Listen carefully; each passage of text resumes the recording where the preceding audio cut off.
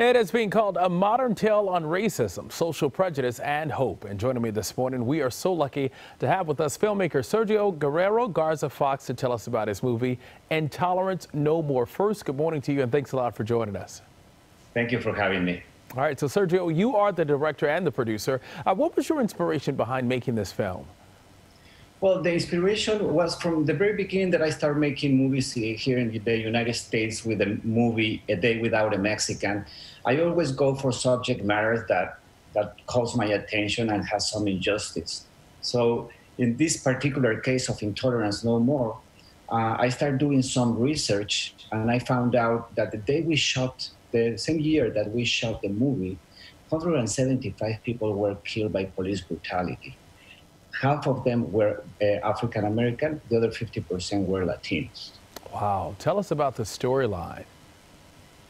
Intolerance No More is a story about an African American woman who has an encounter with the police brutality.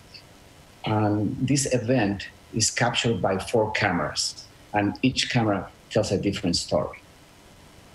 Okay, and how about the cast? How did you decide who to cast in the film?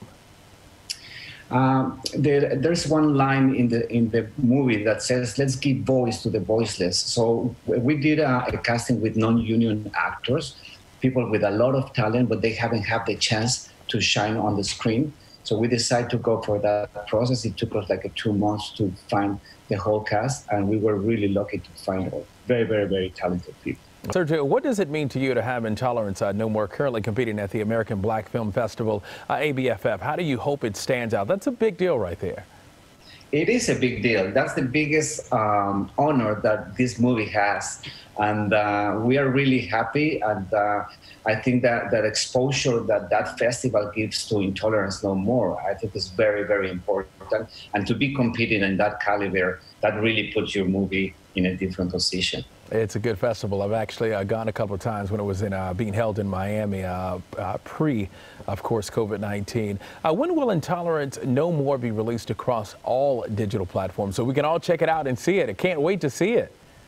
Yes, please support us. September 15 will be the first day. Platforms like Amazon, iTunes, and all over. Hopefully you can watch it and let us know what you think.